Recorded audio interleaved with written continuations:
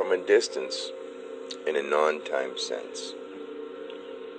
People, we see ourselves as different countries and different nations and whatever. But if you could see yourself as picturing a 3-foot circle on the ground as our world, and you taking a handful of seeds and throwing it on that 3-foot circle on the ground in front of you, and the seeds over there are North America, and the seeds over there are Asia, and the seeds over there, there's the 7 continents and all that stuff. And as those, what we call ourselves people, so as those people grew, and you watch them from above, they grow from the ground, and they're gathering information as a whole. Like that whole group in that area is gathering information that only the higher up thing, the spirit, the outside, the looker-oner, like say you're standing above it looking down, the information that you're collecting as a group will never be able to be known in its fullness between all of you. But by being observed and by being experienced by that spirit, it became smarter. It learned from it. All the other existences that were destroyed were because now that spirit knows the best way to keep progressing, it will either have to repair this earth, this land mass, or destroy it. And it's up to us to do that. Our thoughts are what spirit is, and spirit does agree with us on a collective whole. So if we, as a collective whole, start saying stuff like, Earth is now turning into heaven, everything is starting to grow, and it's up to us, like, for us to say, like, everything is, the trees are being torn down and whatever, look at that, who tears them down? Us. What we should say is, trees aren't being torn down anymore, we're regrowing and replanting. We're not cutting down things and raping the earth so that we can make senseless, pointless products anymore. That could be something we do to keep ourselves alive. If you think eating is important, it's just about as important to keep our earth together instead of taking from it to make crap.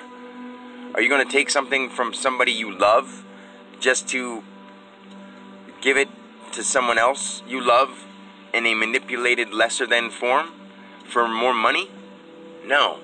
But you do that to the earth all the time, and you manipulate it into something that's, most of the time these days, it's some shirt with some stupid letters or some character from a show. We shouldn't be wearing TV show characters on our clothes, because what does that do? You're just saying, look at me, I'm sponsoring this thing and putting a bunch of money towards another thing that doesn't need to be done. And yes, as we grew, it was fun. It was cool to represent different things that you liked.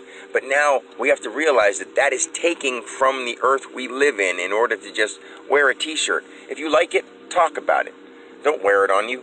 Be more vocal and let people know what you like by talking to people.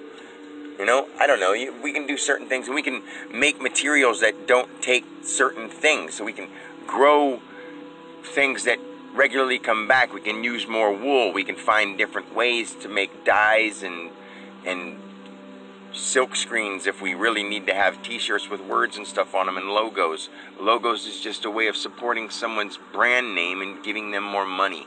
It's all just, we've learned to go after the dollar, and if it should be a world where if you don't have any clothes, I'll give you some. And hey, I'm going to walk around naked. If you want me to have some clothes, you give me some. Just like when I was born and I couldn't do anything, and you gave me clothes. I will definitely go out and work and help and do whatever that makes sense for the world. But I'm not going to go find some random stupid job just to have a job to pay some bills if the job doesn't mean anything. And people shouldn't have to have bills in the first place. We should just normally want to be involved with the world we're in, the family we have. The world is our family. And once we understand that, it's all good. So we need to start understanding that. And people need to start spreading this message more, instead of being like, oh, that sounds like so sissy. I'd rather watch some UFC and, be a badass because I'm embarrassed to tell people that I think it's time for the world to start loving. Yeah, I may have been into those things, and I may still be into those things, and I may still want to do them from time to time. But the majority of my time, I'm saying this from another person's point of view, I don't want to do any of those things from time to time. I'm past that. But like, people who want to, that's your choice and you're allowed to. But try to spend the majority of your time doing something that's beneficial to you and others in the world. Please. Or else you're going to keep doing things that are non-beneficial And the more people do non-beneficial things to the world itself is going to turn non-beneficial, and Mother Earth is going to say, okay, I guess we learned what we could from these people. They're going the wrong direction, so we must do what we got to do, you know. If something doesn't start growing right, you yank it out. You do something new. You plant something else. And that's just how it works, but it's not so simply put. I'm just putting it that way so we can understand it better. So we need to get our heads together, and we need to start working on a new plan. Government, sorry guys, you guys are really messing up, and you're not thinking about what matters. You're worried about driving a economy ran on money, not on making sure everybody in this world has what they need to survive. Nothing more, nothing less. Everything else could be up to the people themselves. We can handle our novelties and our casual stuff. We don't need to have other people do that for us anymore. Unless we're helpless. And are you guys helpless? You tell me. I know I definitely am not. I'm infinite. And so are you.